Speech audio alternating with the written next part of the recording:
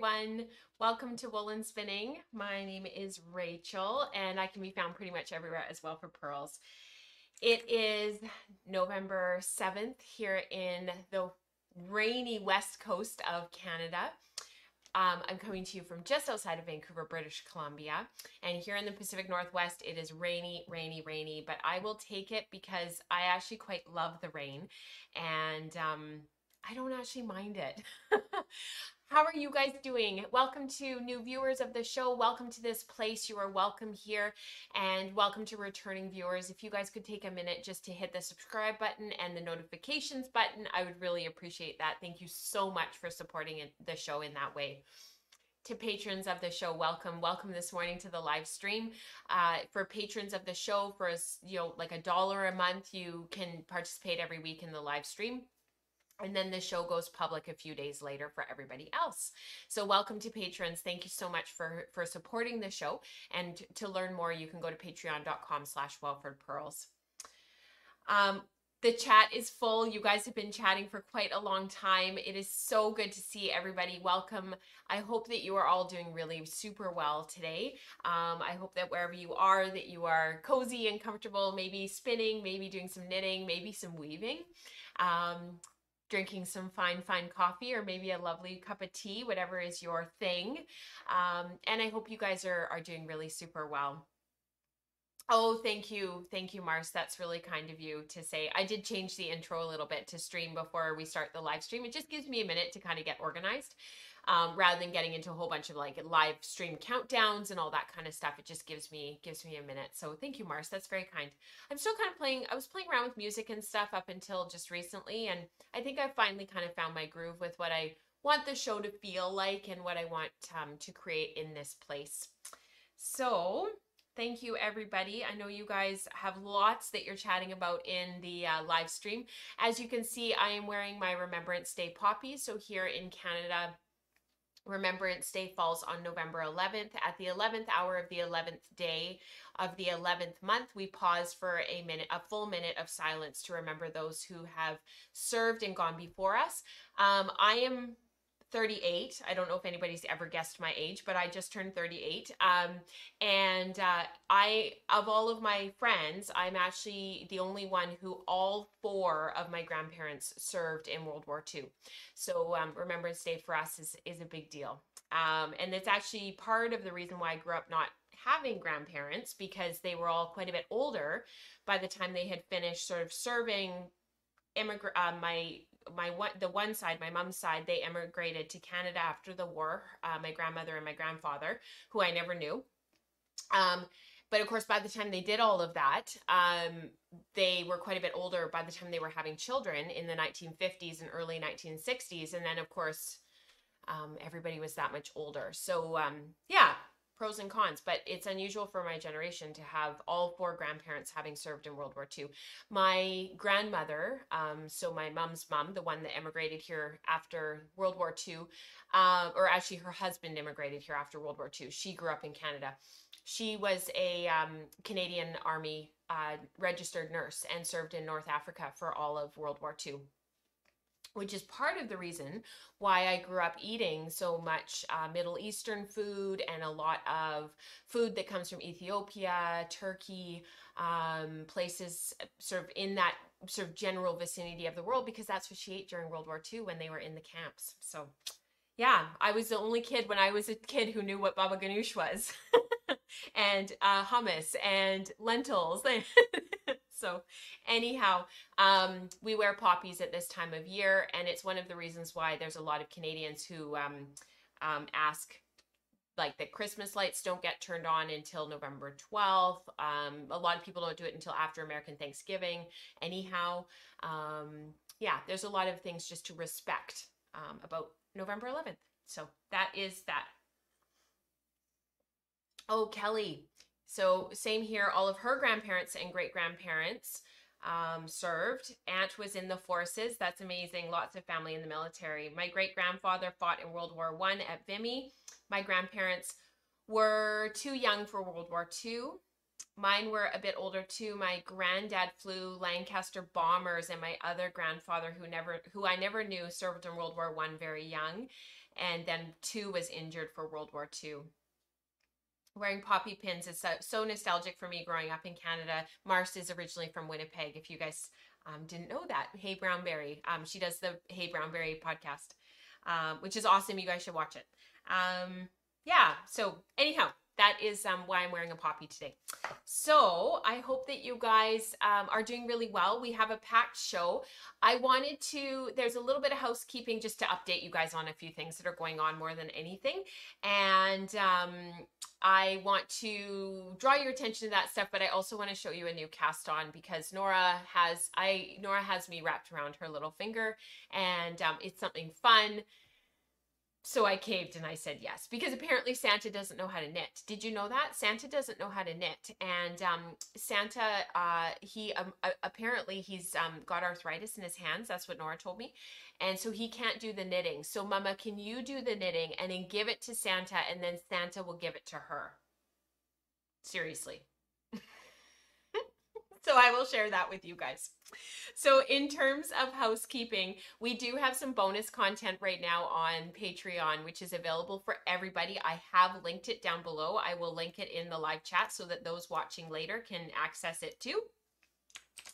And it is some extra content for our most recent breeding color studies that I did. It was, we've in our breeding color studies, we've been doing Shawl, and I did an extra how I spin vlog this time round. And so I wanted to share that with everybody.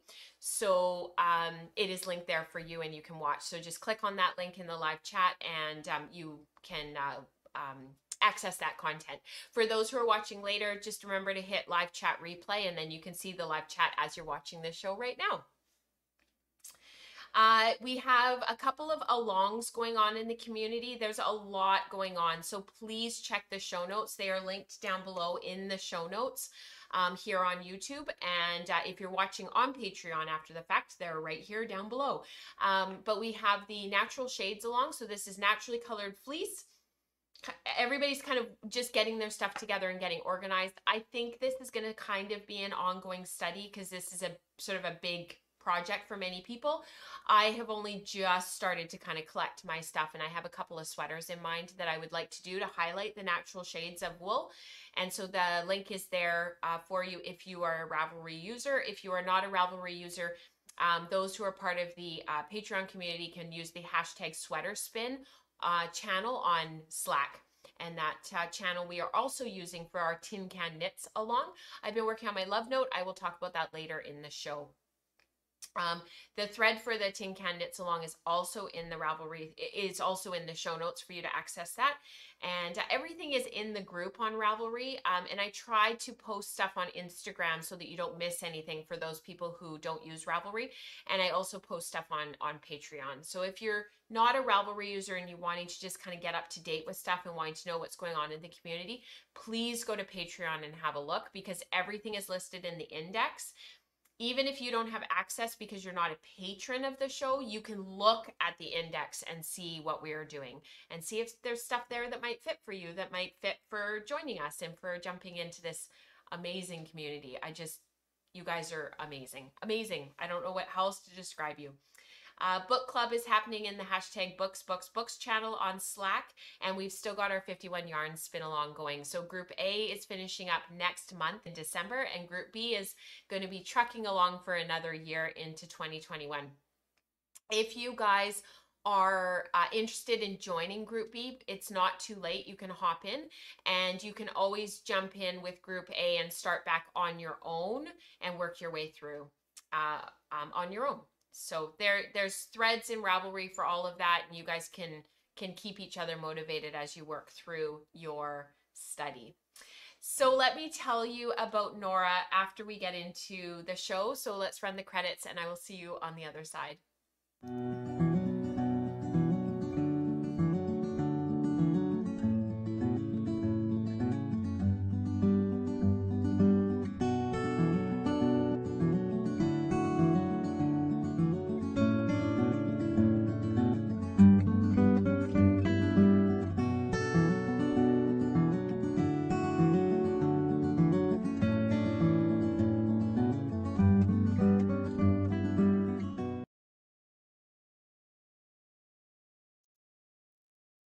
I was just catching up on the chat. I love that you guys share so much. It's wonderful. Yeah, you're absolutely right, Sarah. So US Memorial Day is a lot like Canadian Remembrance Day. And she said, I don't know why they don't just coincide date-wise. Yeah, they're just different dates. Yeah. So let me tell you about Nora's crazy idea. So I was scrolling through my phone and there was a sweater that came across me and I was actually looking at her patterns. So this is Megan Reagan. And I was looking at her patterns because she has, she said she's going to release it later this month, but she's designed a color work yoke that, and I think it has color work all down the body as well. And it's called the Pumpkin Patch Sweater. You might have seen it on Instagram. And people have been testing it for her, and it's apparently going to be released like sometime this month. So I was looking at her patterns and looking at her other stuff, and she's known as Bad Wolf Girl Studios. That's her design name. Anyway, so I was scrolling through, and these smartphones of ours, they are very intuitive. Children do not need to learn how to use them. They just know. So this sweater came cruising across my display and I just kept on going, and Nora's like, can we go back? Can we go back? And I was like, no, I'm looking up something, Nora. Can we go back? Well, she got a hold of my phone later and she went back and she found it. Oh, 6.5. So this is what she found. It's pretty adorable. So this is all we've been talking about now for 10 days. Mama, can I have a unicorn sweater? Mama, can I have a unicorn sweater? Mama, please, can I have a unicorn sweater? And then she had the whole story about Santa and the arthritis and blah, blah, blah, blah, blah. So I went through my stash and I didn't really have the right yarn for this sweater. I didn't have enough Cascade 220. I didn't have enough Berroco Vintage. Putting it all together, I didn't really have enough of it. This is a DK weight sweater. It's knit on 4.5mm needles, so a light worsted works as well. So anything like Cascade 220, Berroco Vintage DK, all of those yarns will work because I wanted something that could just get used. I didn't want to take the time to spin. I looked through my hand spun stash, but I didn't really have anything that would work. And I asked her if we could skip the rainbow at the top. And the only reason is because I really didn't have enough yarn to be able to do it and to do it well. And I'm not going to start buying an entire skein of yarn for 2 rows of knitting. So she actually said to me that she would prefer not to have the rainbow and to just have the unicorns and then the hearts. So that's what we're going to do. So I went to my local yarn shop, and do you guys want me to leave the photo up? Because it's just so freaking cute. So this is the Last Unicorn Sweater. That's what it's called. And it's by Megan Reagan. And I will pop the link in the show notes. And as you guys know, this is not really something that I generally make. But for Nora, it's what she really wanted. So I ended up going to my local yarn shop, and I was looking at all the colors, and everything just kind of felt flat to me. And my friend Marilyn was sort of helping me, and nothing was just sort of singing to me. Like, it just didn't really feel like, yeah, that's the yarn. So I kept looking, and they had several samples in the shop. Because can you believe it? I've never worked with Let Lopi. I've just not, I work with my hand spun so much that I don't buy a lot of yarn, which you guys know.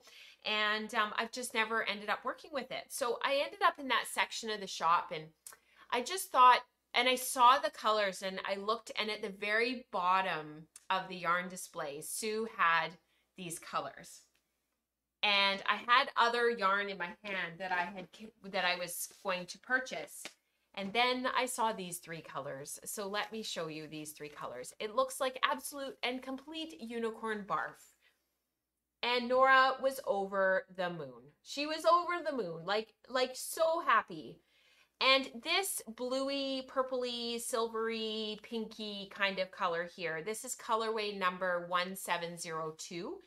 I just thought, how perfect for the unicorns. And then she had asked for a pinky purple, really bright body of her sweater. So this is the body. This is colorway number 1412. And then those hearts that are underneath the unicorns are going to be in this lovely dark purple, just to add some tone and some depth, some interest.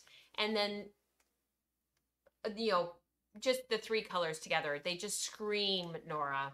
So I actually started knitting last night because, you know, Nora told me that Santa needs the sweater.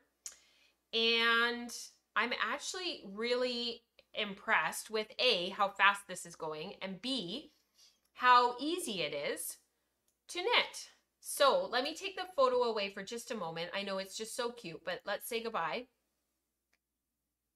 And this is the beginning of the unicorn. So I've worked the ribbing up at the top, which is worked on 3.75 millimeter needles. And then you work down working increases. There's several places where you work increases as you're working down the yoke. And then I've started the color work. So there's the horn. You can see the horn there. And I'm just about going to start the mane. So the mane, I'm just going to put the pattern up again. The mane is that area down along the unicorn's neck there.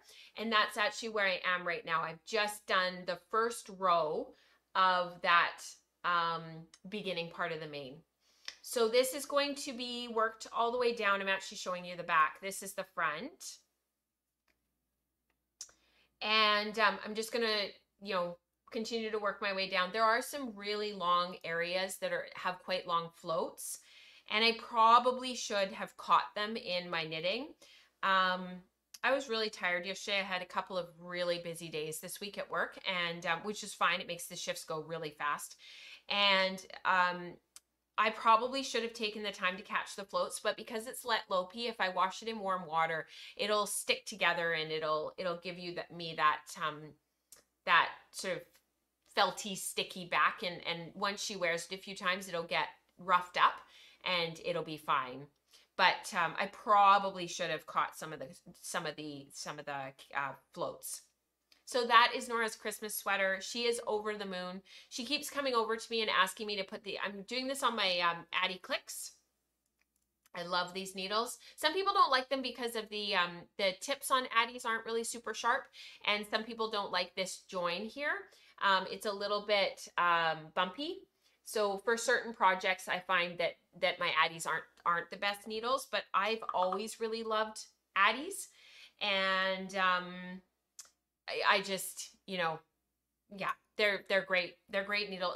I've always really liked them. I've always been very loyal to Addi. They were some of the first needles that I ever used. Anyway, so she keeps coming up to me and asking me to put the extender on, the extender cable, so that she can try it on, bless her heart. So hopefully I will be able to work on this when she's not around, and she'll kind of forget about it a little bit, and then she'll be able to open it up on Christmas Day. This particular pattern has sizes from a 19-inch chest up to a 72-inch adult chest. So the pattern includes a sweater, a hat, and a cowl. And so there's the kids sizing, and then there's the adult sizing. So for Nora, I'm doing her chest is 25 inches around. So I was going to do the 28-inch chest, which is for 8 to 10-year-olds, but the problem is it becomes too deep for her, and it becomes, the sleeves get to be too big. So I started off the 26-inch chest, and then I'm going to increase under her arms to give her a little bit more room through her chest, so that we'll have a little bit more wear out of it for longer. So I'm sort of doing not really a 26, not really a 28. It's kind of right in between. It'll probably end up being more like a 27-inch bust. Which is perfect for her. She'll have lots of room to grow in it.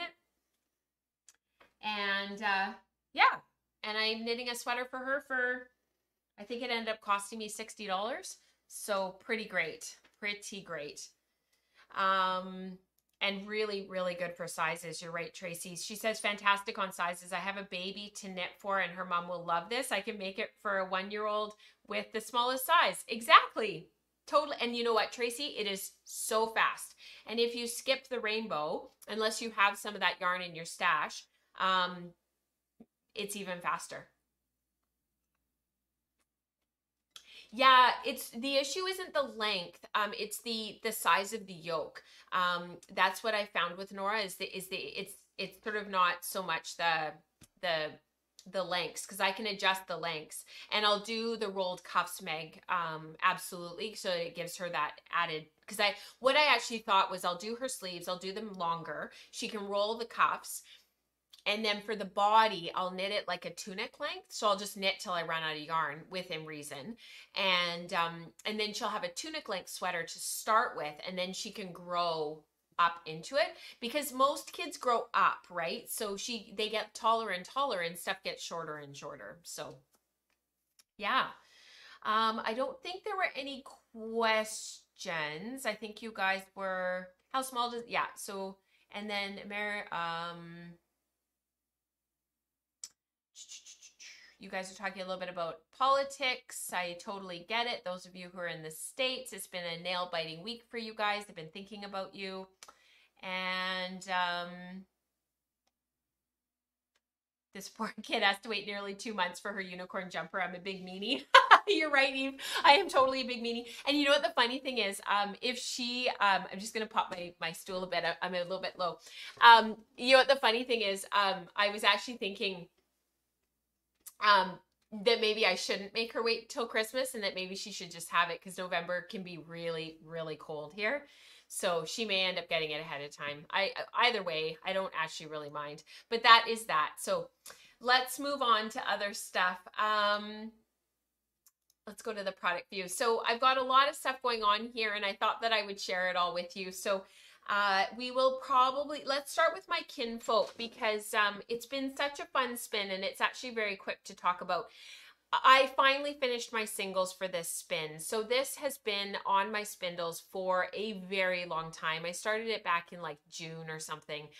It was right during pandemic, when everything was like, everybody was at home. We were all physically distancing. People were sort of just starting to talk about masks. And I spun all of this on my Bosworth spindles, and I wound it all off this week onto the storage bobbins. Mike helped me to get it ready for plying. So the original braid was very, very colorful. There was a lot of let me see if I can just show it to you. It was very bright. The reds were really bright. I can't remember what it was called. I can't find the label anywhere. I feel like it was something parrot, but I'm really hoping that it'll just kind of show up. But here are some photographs of the original braid and of the spinning. I just have to resize it. What I did was I took the original braid. It's been in my stash for quite a few years.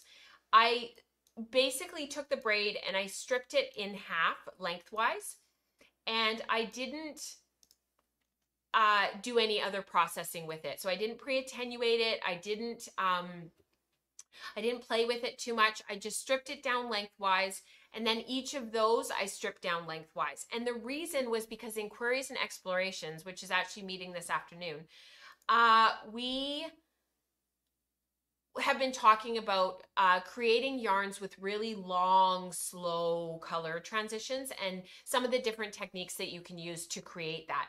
So one of the ways that you can do that is when you strip it lengthwise. So those are the original colors. Aren't they amazing? That red and that blue. Oh, gorgeous. Kylan just does a beautiful job. One of the ways that you can do that is if you strip your braid down lengthwise through the whole length of the braid. With this spin, I then stripped it again. So each of those two strips were spun end to end. So one was spun, and then I spun the other one. And then the other bobbin, same thing. Then if you pre-attenuate, like pre-draft, so where you take the fiber and you pre-draft it and you pull it apart before you start spinning.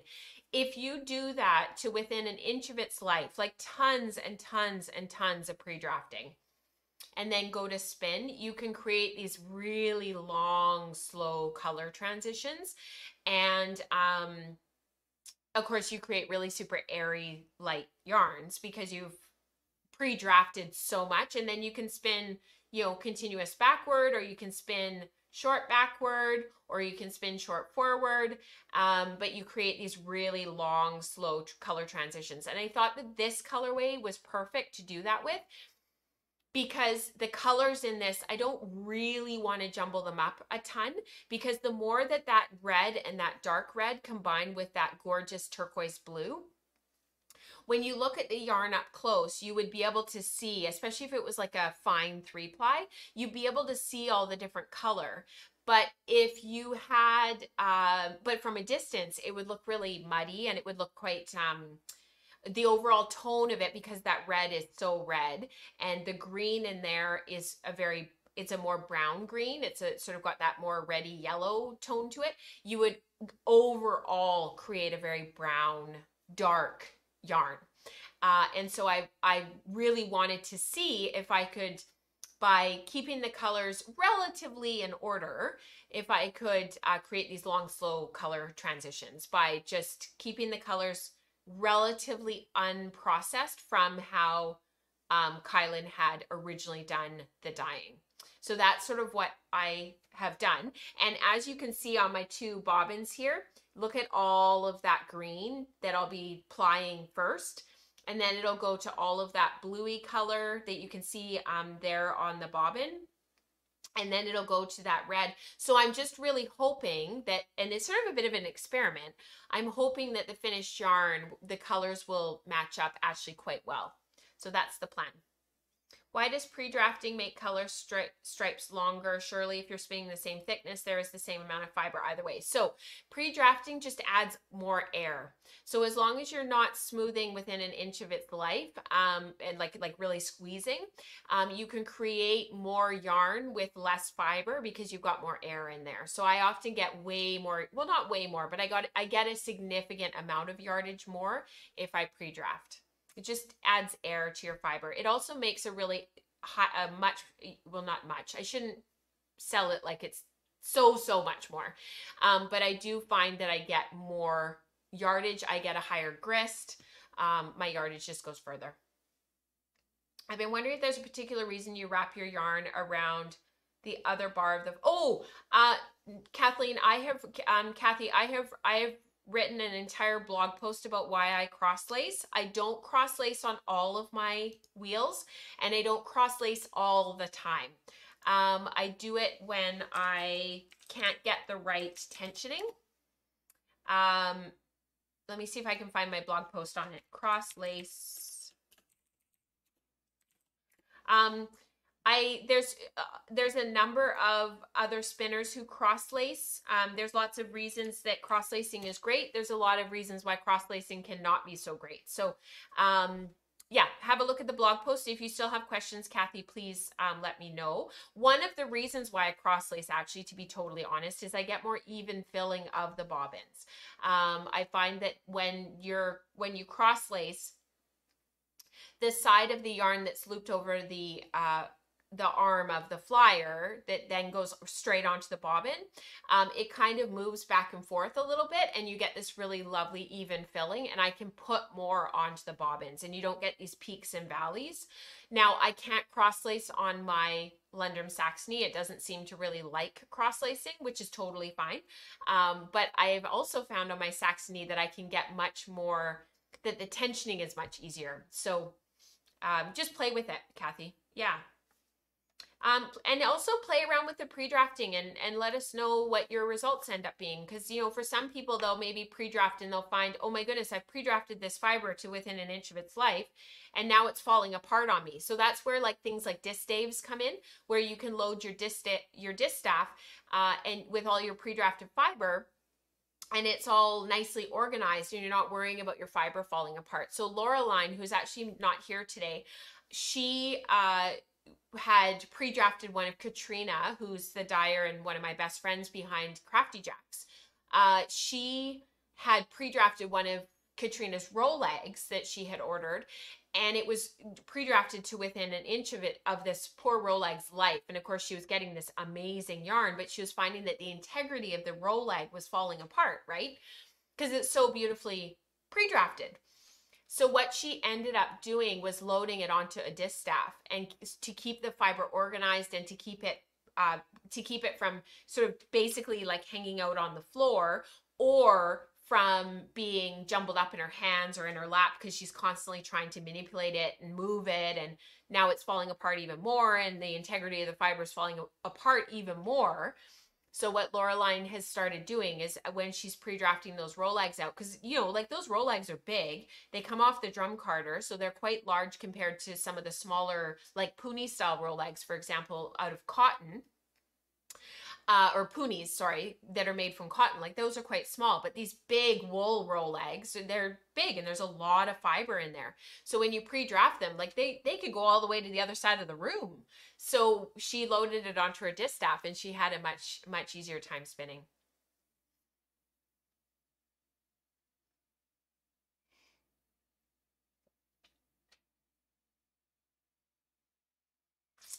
So I'm just catching up with, oh, that's a good idea, Jenny. This sweater could be an Advent gift. That's not a bad idea, especially because Advent this year is going to be so different because we're not gathering together, right? That's not a bad idea. I kind of like that. I asked James if he wanted a knitted sweater, and he looks at me and he's like, Mom. And he never calls me Mom. He always calls me Mama. He's like, Mom, I get way too hot. It's like, okay, point taken. Sorry, buddy. I was like, oh, it was so funny. Oh, good to see you, Sarah. Thank you for popping in and seeing us. So that is that project. I'm hoping to have finished yarn for you next week, and I'll talk to you, and we'll talk about the slow transitions of color and whether or not I was able to actually accomplish that or not. You know, it's funny. I am seeing in James, because he's almost 9, right? I'm starting to see in him some of that, like starting to get towards that, you know, 9, 10. There's more and more things that are kind of popping up. He's putting things together a lot more. Like if I do this, then this happens. If I say this, then this happens. He's really like, the maturity is unbelievable. And then also some of the immaturity, like just boys being boys, like he doesn't sit still. He's super busy. I have to tell you guys before we go on, and then we'll talk about a couple of new cast-ons. Last night we watched a movie called Over the Moon. It's on Netflix. It's streaming on Netflix. At least it is here in Canada. So maybe those of you who are in the US or Europe might have to be a bit creative about finding it. But I suspect that it's on Netflix in the US because most of the stuff that's on Netflix in Canada is also in the US. Anyways, it's called Over the Moon. It was written by a woman who actually has since died. She had cancer, and so the movie is in memory of her. But it's about the Chinese Lunar Festival and the Moon Festival, and it is, I have to admit, I did cry. It is incredible, and the fusion of contemporary Chinese culture and American culture, and it was so well done. So well done. Mike and I actually went to IMDb after the movie database and looked up like to find out like some of the nuances of it. Sandra Oh does one of the voices. Her singing voice is amazing. The cast is just unbelievable. The musical, it's a musical. Maybe I'll look it up really quick since we've got a couple of minutes. The way that it's described is hilarious. The genre of it. So maybe can I find it? I just want to share this with you guys. It's just so different from a lot of the movies that are out there. So it is it's an American Chinese computer animated musical science fantasy comedy drama film. Say that 10 times fast. Anyways, it's fantastic. I will link it in the show notes, and I hope that those of you with kids will enjoy. I hope that you'll enjoy it. It's rated G. Nora was not afraid at all. She does get a bit squirrely sometimes, but she was totally fine through the whole thing. There was nothing scary. There's a hedgehog guy who if I could take him home, I would. He was just so cute. So new cast-ons. Let's talk about my Montana Mountain Cowl. I cast this on a whim because I was feeling like I needed something creative and something really fun. I have heard that, Zan, that 10 to 11-year-old boys start to smell really awful. I have heard that. Yeah. And one of the girls at work was like, she's like, I don't know what's worse, the Axe body spray or the smell itself. um, yes, Alberto says love that movie, Cheng-Yi. Um, definitely, Carol, try cross-lacing. Love this song, Ultra Luminary. Yeah, that song was amazing. Okay, you guys just have to go watch the movie. When you're spinning today, go watch that movie. Yeah, amazing. Best movie description ever. That's right, Megan. Your boys would love it, Megan. The other one that is fantastic, it's streaming on Disney Plus, is Onward. Mike and I both always cry at the end of that movie, but if you guys haven't seen Onward and you've got kids, Nora loved it. James loved it. It was just an amazing movie. It is a tough one towards the end. There is a heartfelt, but it's not corny. It's done really, really well. So this is the Montana Mountain Cowl. This is by Andrea Mowry, and I'm actually using my Halloween Rolex. So this is, I spun these last week. We talked about them extensively. I'm not worried about yardage for this cowl because I can always make more. And so this was the one that was the self-striping Rolex, and then I two-plied it to see what the blending and how the barber poling would end up working out. And then this was the one that was the self-striping, this was the blended Rolex that were, the colors were all jumbled up on the blending board, and they just came out crazy, and the yarn kind of came out this sort of gray-brown, sort of slightly muddy. The sun just came out randomly, so the camera's blowing out a little bit because it's just relearning the light. So in my stash, I had this Barocco, I think it's Ultra Alpaca Light. It's in the colorway Pitch Black, I know that, which is 4245. I have had this in my stash probably since 2006, 2007. And I had two of these, but I now only have one. I'm holding the yarn double for a DK weight, DK weight-ish yarn. And this is how it's working out. So this is a mosaic pattern. I got the idea from Orlane actually. And I'm just really enjoying how it's working up. It's a very intuitive pattern, very easy to memorize. I haven't quite gotten to the memorization part, but I can see how it's coming. Because you're building these triangles basically. And so I've just started my third chart repeat. And basically what I'm going to do is there's a certain number of these rows, of these sections, of these sort of squares, if you will, these triangles in a square. So each of these from here to here is sort of a partial repeat of the chart. And so what I'm going to do is I have figured out from start to finish how many of these you're supposed to have in the entire cowl. And so it's a Mobius style cowl. So you block it, you finish it, block it. This is a provisional cast on down here. So you finish it, you block it so that it's nice and your color work is all lovely and it's all blocked and blah, blah, blah. And then you graft it together by twisting it once like you would a Mobius. And then of course it's worn as a cowl. So I have linked in the show notes my project page, which will then take you to the pattern. So I will throw that in the live chat for you guys, but it is in the show notes if you don't want to take the moment now to look at it.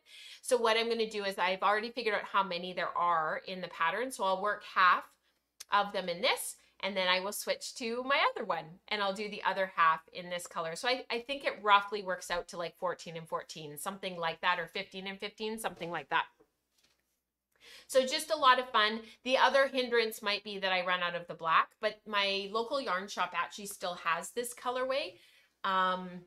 It's not in the Ultra Alpaca, but I could use one of the other. It's just so flat. Like this black is like, there's no heathering to it. It's just absolutely flat black. So I could sub another flat black in another sock weight yarn, or it's sock weight. So that's that. Just put this pattern in my queue. Mosaic is the new brioche. Yeah, it's so true. That is true, Jackie. Yeah, mosaic is the new brioche. You know what I think it is? We were talking about this in virtual spin group. I think part of it is the sheer ability to just knit so quickly. Like color work is a little bit slower because you've got your, you're throwing and you're picking, or you're carrying two colors in one hand, however you knit. And then if you want to do multiple colors, of course, you're carrying multiple colors. But I think with mosaic knitting, it's just that little bit faster because slipping stitches is really fast, regardless of how you knit. And for me, I feel like when I have that opportunity to have those rows where you're doing, you know, knit one, slip one, knit one, slip one, knit one, slip one, and then knit, knit, knit, and then knit one, slip one, like that type of knitting, once you have things memorized, it gives your hand a bit of a break, and it also gives you a bit of a mental break. And so you get this amazing result, and it's interesting and keeps you going and keeps you motivated without actually having to sit there following a chart and being really, you know, intentional. So that is that project. The time is just trucking along. The other cast on is a Merinda shawl. So this is by Ambah O'Brien. And I got this idea actually from my friend Lindsay of Artifacts of Appreciation. And this, I pulled out the Perfect Blend by Casapinka. It just wasn't working for my silk sampler, and I really wanted to introduce a little bit of wool into the overall shawl. And then Lindsay was posting about this pattern on her Instagram feed, which is at Artifacts of Appreciation. If you don't follow her, please do. She's just got beautiful photography. And so I'm using my 2-ply Shetland from Disdero that I had spun before I spun all of the 3-ply for my Albini cardigan. And I have been using, and I'm not sure what I'm going to do. So I'm sort of just leaving this up to future Rachel to make some decisions. But I have these 2 skeins of silk that I had spun from West Coast Color. But then I have all of my silks from my silk sampler that I did. And I have so far only been working in the natural silks with the Shetland. And so doing a couple of rows of the Tassar, and then the Shetland, and then the White Erie, and then some more Tassar. And this is the oh, what was this? The 50/50 yak silk is in there. So it kind of gave me like this really gorgeous, you know, silk and wool look that's really natural and really neutral. Because the idea is just to create something with the silks. Like, what can we do with these yarns?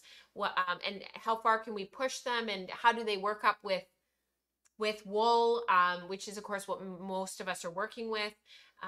Yeah, it was just an opportunity. So I got really inspired, and I worked on this at work, and then I put it aside for Nora's sweater. So I will pick this back up again, and it's just a mindless knit. I will link my pattern page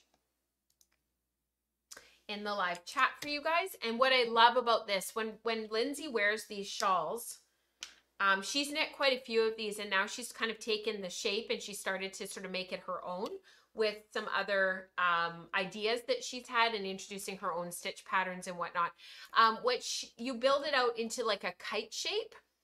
And then she wears it like a triangular shawl, which of course is my favorite shape.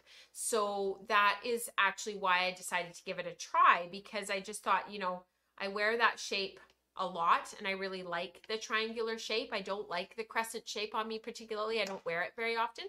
So this is a great way to sort of broach that, that gap for me, and do a different shape rather than the traditional garter tab cast on. So that is that shawl. I'm really, really happy with it. What ended up happening was I showed the Perfect Blend to Virtual Spin Group, and we all just kind of went, and it just didn't sing. Like, I just wasn't really feeling it. And by the time you're about like yay distance into a shawl, like about this, which is where I was with the Perfect Blend, you know if you're gonna like it and want to wear it when you're done. Like, you know, I didn't want to wear it. I didn't want to finish it. So I was already kind of dreading working on it. And so I just thought, you know what? Move on. Let it go and move on. So that's what I have done. Let me just have a quick look at the chat to make sure I haven't missed any patterns. So is Kelly's pattern available yet? Carol, you're asking. I'm actually not sure. I think Kelly can probably, that's the Engel. I haven't photographed it yet, but I will get it photographed. And I think it's supposed to be due out like this month. I think that was Kelly's plan. Do you feel like it's really faster though because you do twice as many rows? That's true, Rebecca. You do twice as many rows. I think for me,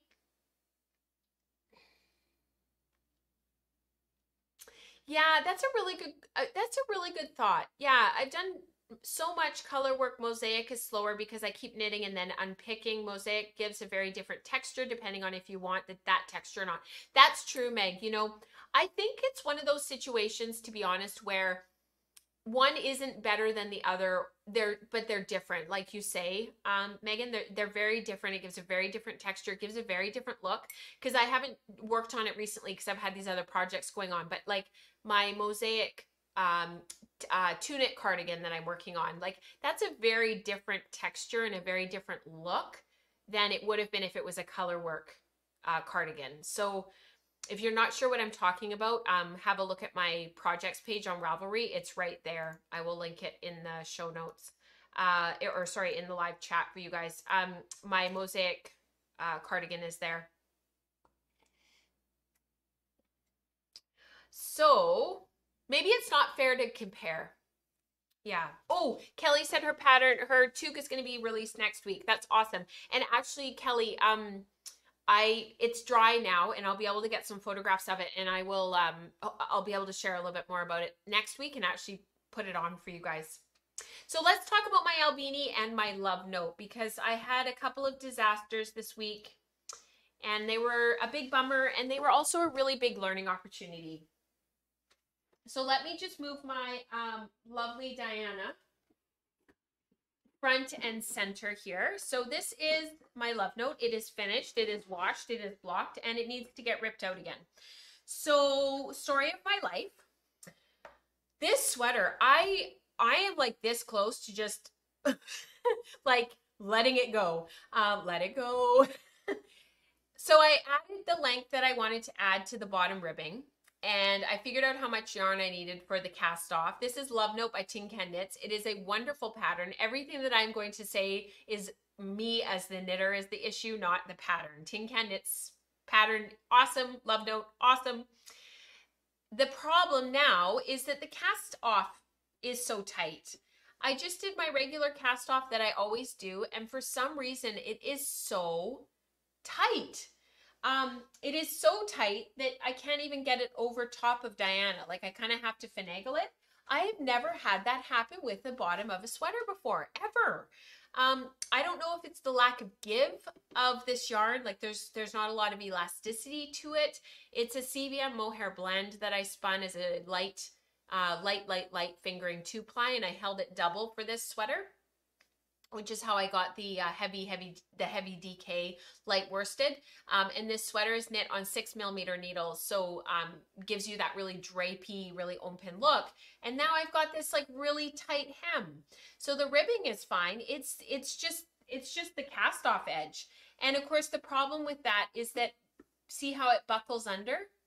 And then it doesn't fall properly. So it should fall if it was done. If the cast off worked properly, it would just fall and drape like this.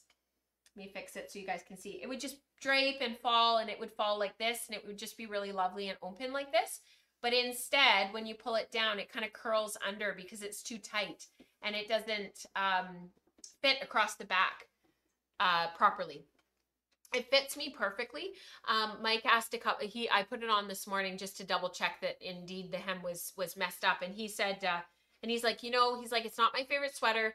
I don't love it. He's like, I don't love all of this lace. It's not my thing. He was being really honest. I really appreciate that about him. And he's like, but it's not bad. So I just sort of thought, it's worth it to stick with it and to fix it. But I might ask my friend, Glenda. She has some of this fiber in her stash, and I might ask her if she would mind me getting a little bit from her so I could spin a little bit more so that I have enough to do a tubular cast off. So that is my plan. So Glenda, if you're watching this, I'm not sure if Glenda's here today. I don't think you were in love with the love note before you even started. That is a very, very good observation. It is not my favorite. But The problem is, I feel like because I held the yarn double and because this is a really woolly wool, I'm just being really honest with you guys about this. Because it's such a woolly wool and because it is and because I held it double, I don't know that I can rip it out. That's the problem, and sort of liberate the yarn from itself. That's actually the issue. And so I sort of feel like I've constantly been putting a square peg in a round hole this whole time because it's just not really been like my thing right from the beginning. There is a part of me that kind of wonders if I should have maybe steeked it, but it's a bit too late for that because I can't really steek it now because I didn't actually put anything at the front to kind of to be able to steek the lace. I would probably have to like serge it or something down the fronts to secure all the stitches and whatnot. And to me, at this point, I would rather give it away or wait until it'll fit Nora. Because this is the size that I ended up making. This is the thing. It fits me really beautifully.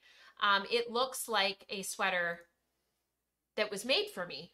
And the size that I ended up making actually wouldn't be terrible for Nora because I made the adult extra small was a 39-inch bust. And I wanted closer to a 35, 36-inch bust. And so I ended up making, can you believe this? This is so ridiculous. I ended up making the 8 to 10-year-old size and just adding some extra stitches in because the 8 to 10-year-old size is a 34.5-inch bust. So I just added in extra stitches after I divided for the raglan. Because you work the color work and then you work a few stitches of raglan. And so I just did I just did extra increases in there. So it's a little bit bigger than the 8 to 10. But the thing is, in a couple of years, this will fit Nora.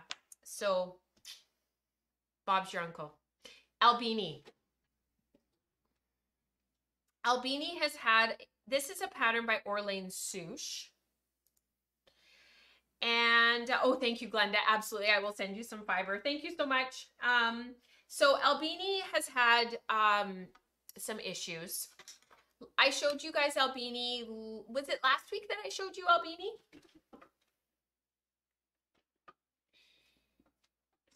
And I had the pockets done. I had the lower ribbing done. The the split hem at the back was done. So this is a pattern by Orlane Sucche. I will link it in the show notes, or sorry, in the live chat. I keep saying show notes. Everything is linked in the show notes, but I also throw stuff into the live chat as we go. So this was done. And what happened was basically in the original pattern, you work decreases in here. And I had lengthened it a little bit because my torso is so long, which we've talked about a lot on the podcast, so we don't need to harp on it now. But basically, oh, and I had the button band done at the front as well. So I had finished the sweater. I was just at the point where I was going to tack down the pockets and finish them off so that I could pick up for the lovely ribbing detail. So you work the pockets and then you pick up for this lovely ribbing detail that you then secure down that finishes that little, detail for the finished look.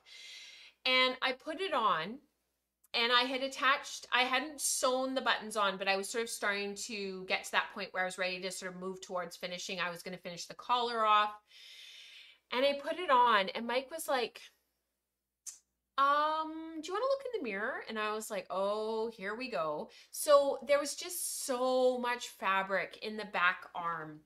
Back here, there was so much fabric. So the sleeve was at that point down to about here. And there was just all this extra fabric.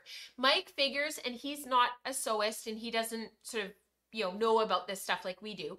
But he figures there was probably about 12 inches of extra fabric in here. And it was just like really bulging out at the back. And I could feel it when I went like this, the cardigan was just, it was too big. And I needed to work more decreases up at the top of the sleeve for it to fit properly. Otherwise this looked really big. And then the other problem was because of these decreases on the side, let me just move the sleeve out of the way. Because of these decreases on the side without increases for the hip, it meant that the measurement across the back hip was 30 inches around. Well, my hips are more like 36 inches. So with over 6 inches of negative ease across the back, I was never going to be able to button it all the way up, all the way down. And it's just because of how those decreases are worked. Because the cardigan creates kind of like a bit of a cocoon shape. When you look at the pattern photos, and like I said, it's linked in the show notes and it's linked in the live chat there for you guys to have a look at my pattern page, and that'll take you through to the pattern itself. Because when people ask me questions, they often want to know about the yarn as well. So it's all linked there. When you look at the modeled photos, Orlane has created this lovely kind of cocoon shape so that the cardigan kind of comes in a bit, and that's what gives the back and that divided rib back here, because it's a split hem at the back. That's what gives it such a neat look. But the thing is, I want to be able to button it up. So I ripped back, pulled everything out, and I'm gonna do some increases through here so that I'll be able to button it up all the way down. Because one of the things I love about my Gentle Morning cardigan so much, and my Williametti, I never say that properly, I'm sorry, and a couple of my other sort of cardigan jackets that I've made, I can button them up. And so like when we're out camping or when it's cold and we're outside in the cul-de-sac, like on a day like today, the rain has passed, it's blue skies, it's opened up, I can go out there in a cardigan. And if it's buttoned up, it's nice and warm, and I don't need to put on a jacket over top. So I want it to be able to button up all the way down with the added length that I added. So the finished cardigan length was 15, I think it was 14 and a half inches was my finished length, and the pattern is 13 inches in length. So I had added an inch and a half. And Mike and I both agreed that I probably needed 1 more inch. So about 15 and a half inches long to make it really like the right length for my body. So out it came. So I'm back to knitting. So I did get the first sleeve done. It is done. It fits perfectly. Thank you for asking. And so the sleeve is done, and I worked the braid just like you're supposed to on the cuff. The braid is there. It's hard to see because of the natural color and because we're a bit far away from the camera. And then I'm halfway down the other sleeve, and we'll get that done this week, and then I can start working on the body again. And the nice thing about this is that at least the sleeves this time will be done. And so when I finish the body of the cardigan, I will be like in the last 10%. Like I will be in the home stretch. So I'm looking forward to that and having that done. We've had a long show today. I feel like I've done a lot of talking, but I hope you guys don't mind.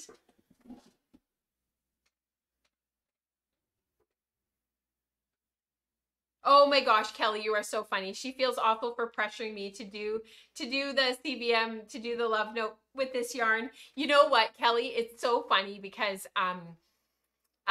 don't feel terrible. It was, I got super excited, and I was excited to make the love note and whatnot. But you know, I think this has been a really good opportunity for me, like looking at my sweaters that I've made already and looking at what I've got and looking at sort of what I want to make and whatnot. And I think actually it's really helped me to hone down on what I really want to make and what I get really excited about. And I actually really appreciate it as a learning opportunity, and I'm really glad that I took the opportunity to just make something that I wasn't sure that I was super excited about and wasn't sure that I would wear, and then know that trusting my gut is often the right way to go with my making. Does that make sense? That's how we grow. That's how we learn. You know, I often get not criticized, but I often get feedback, for lack of a better word, for being like I'll hear this sometimes. People say, but I thought you believed blah blah blah, and I'll be like, well, yeah, I did, but I don't anymore. I feel like one of the ways that we can grow, and one of the ways that we are constantly learning and evolving, is by constantly questioning what it is that we believe and what it is that we think about the world around us and about the things about ourselves that we think. Because the more we get entrenched and the more that we dig our heels in, the harder it is to not only see the other side, but also to grow and to learn. And for me, my favorite thing is when I am wrong, because that means that I have learned something and that I've moved forward. It's always like, where's the opportunity? Anytime somebody says something to me, I'm always like, well, compared to what? Those two responses, I think really help me to just really not take things too seriously, for one. It's just a sweater. And also to sort of apply that to life. Like, you know, you really like that, really, that's what you think. Like tell me more, like get curious, you know? And I think it's so far, I might be wrong, it served me well. Maybe in another 10 years, I'm like, nope, that's not how you're supposed to do things. Nope, because I'll have grown and learned. I don't know, but I don't think so.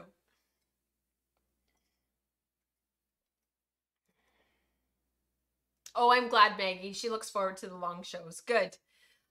Your discussions of ripping out have really freed me to start ripping back projects that aren't working for me. Oh, I'm glad, Jenny. You know, never be afraid to rip. So it's a bit of time. You know, you spent that time knitting it. You enjoyed that time. That was valuable time. That was time you were investing in yourself and your making and your creativity. And so it gets ripped out and you can't wear the sweater for a couple of extra days. Who cares? Like, really, in the grand scheme of things, it's about the knitting. You know, it's about the love of knitting. It's about the love of making yarn. It's not about making sure that you have a finished sweater every single week, right? Right? Well, maybe it is sometimes, but not all the time. Okay, let's do community participation. And I did see a couple of other, curiosity is the best. Keep finding. Absolutely, Kathy. Yes. If we can't evolve in handmade craft, especially, we are lost. Absolutely, Mars. Yes. I'm just checking the chat before we move on.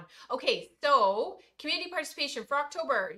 You told us about your spinning plans for the rest of the year, what you were looking forward to, learning, exploring, and making. From random number generator from both Ravelry and YouTube, out of 47 comments, number 25 won. So that was Jan, Badly Drawn Girl, and she shares, my spinning plans for the next few months are to spin up some of the fiber stash that I've been dyeing up recently. I'm hoping to get a sweater or a cardigan in blue-green BFL and perhaps a colorwork yoke for another sweater. That's awesome, Jan. If you could get in touch with me and let me know your address.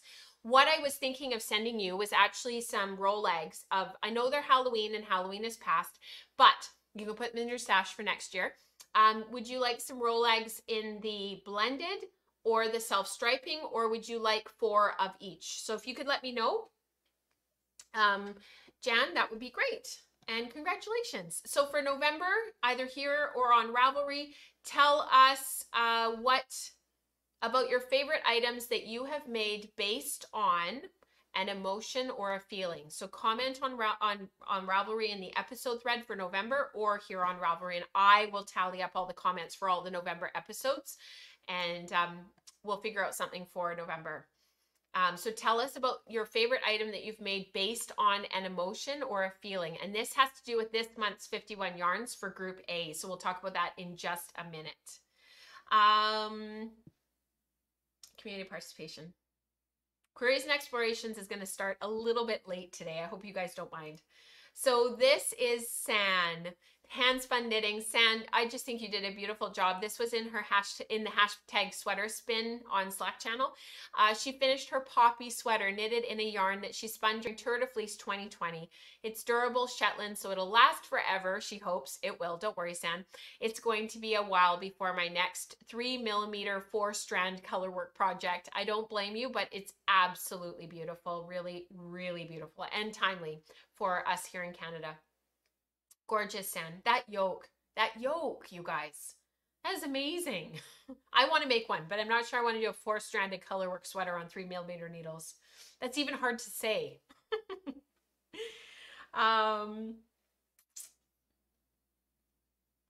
Yeah, you know what, Mars, it's true. In my experience, the frogging feeling is still better than it doesn't fit or I don't like it feeling. Yeah, it's true. Yeah. Hubby thinks I'm nuts. I will frog until I'm happy. Kathy, I am with you. Absolutely. Yeah. Is it the ribbing that doesn't fit in the love note or the cast off? The cast off, Rebecca. I did the cast off. It was too tight, which is really too bad. Yeah, absolutely stunning. Everybody's saying, San, how much they love your sweater. Really beautiful, really well done. Good to see you, Greta. Have a great weekend.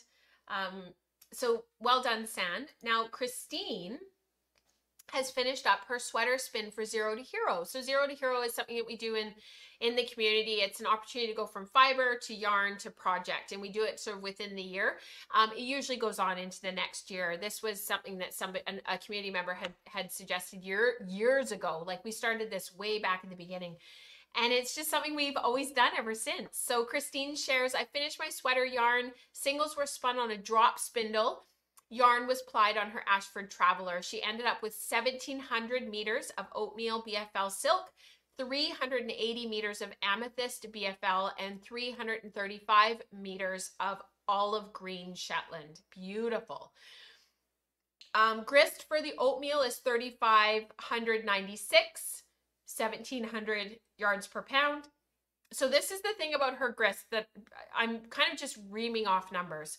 So basically what I wanted to say, rather than just reeling them off, is her grist for her 3 yarns is basically the same, which is amazing. So for the oatmeal, it's 3,500. For the BFL, it's 3,900. And for the green, it's 3,500. Really, really consistent, even spinning. Beautiful, Christine. Really well done. That's what we're all aspiring to be able to do.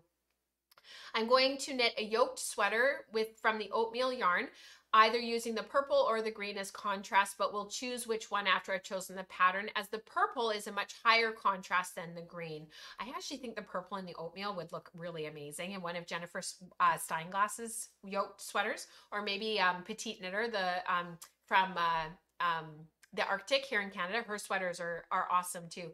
Pattern contenders are at the moment are Stasis, Nui, Branches and Buds Pullover, or something from Jennifer Steinglass or Isabel Kramer. Beautiful.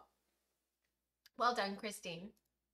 Now, Judy finished socks. This was her Zero to Hero. Not sure I would call this epic, but I'm happy with the spin and the finished item. I spun a braid of merino silk nylon into a 3-strand opposing ply yarn. So that's where you spin 2 of your singles in your traditional direction, and then the third one you spin in the direction that the yarn is going to be plied, and then you ply them all in that direction. So that gives you your opposing ply.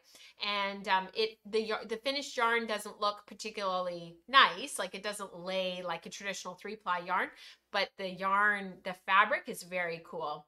My first attempt at this type of 3-ply and at spinning sock yarn. I feel like this yarn has some strength to it, both with the structure and the silk nylon content. Knit toe up 2 at a time using the fish lips kiss heel and adding some pearl detail for fun. No real pattern followed. I just kind of made the socks up as I went, as I am a rather odd fit. Thanks for this thread. It is helping to push me to plan for projects and use my hand spun rather than stuff it in my stash. That's fantastic, Judy. I'm glad. Now for our emotional, so for November, our 51 Yarns Group A is just about finishing up their yarns. So they've got a couple of yarns left to spin.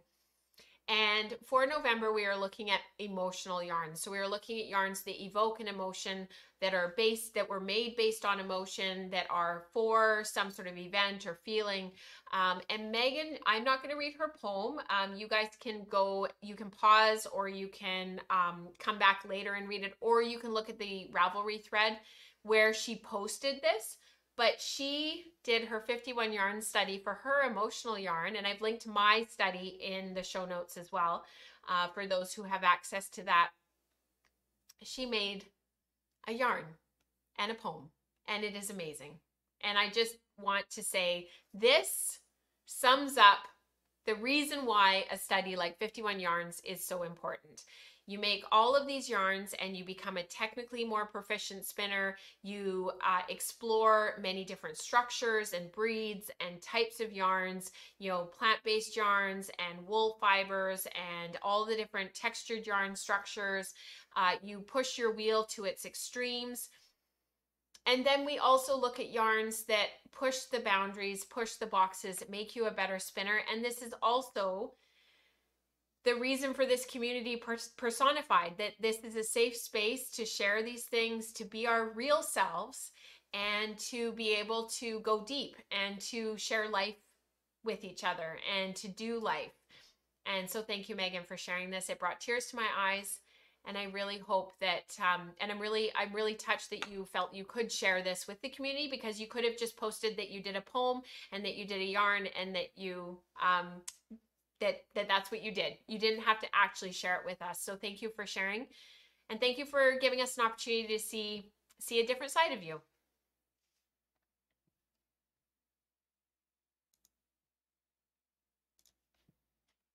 Big show today. Thank you so much for being here, you guys. I really appreciate you being here. Thank you for spending the time with us, for coming on this fibery journey with us. We all love making yarn, but we also love being together. So thank you so much for being here. If you're interested in learning more, please head to patreon.com/WelfordPearls. Or if you want to just have a boo at the newsletter, I send it out once a month. You can sign up for that at welfordpearls.com, which is the blog. I do post the show notes on the blog, and also I try to get on there a couple of times a month to write an actual blog post, because I really enjoy chronicling my projects and keeping some sort of a journal outside of Ravelry of some of the stuff that I'm working on. So if I have something to say that doesn't really fit with this kind of medium, then I will post it there on the blog. So I hope that you guys have a wonderful week. I hope that you are safe and warm wherever you are, that you're holding your loved ones close and tight. Please wear your masks when you go out. It is not just for yourself, to keep yourself safe. It is also to keep those around you safe. If the more fabric that you have in a layered fabric mask, within about, I think it's roughly 2 inches of, it sort of contains everything and keeps those around you safe, but it also keeps you safe. So I hope that you guys are willing to do that for your neighbors. What cardi am I wearing? Oh, you know what? This is actually not hand knit. I bought this at a store on the side of the road in up on the Sunshine Coast, which is a location here in British Columbia, up along the coast. You have to get to it by ferry. I was with Katrina and Felicia, and I bought it on a whim because I loved it. It comes down to my calves. It's like super, super long, and it's made out of sustainable eco bamboo. So thank you. Yeah, I love it. It's also very warm. For bamboo, it's very warm, but I've got the window open, and yeah, I just want it to be cozy. So thank you so much. Thank you, Diane. I really appreciate that. That's very kind of you to say. Thank you for being here today, you guys. I will see you next week. We have a wool circle on Friday. So for those who are part of that, yes, right near there, Kelly. Yeah, we'll circle on Friday, so we'll have the live stream. The kids will be home, so they have a day off school, so they're gonna be watching something on their screens. They're super excited. And I hope you guys have a great week. Thank you so much for being here. Don't hesitate to get in touch with me this week if you have any questions or comments, or you want to just interact. I'm always here. I hope you guys make lots of yarn this week. Talk to you soon. Bye.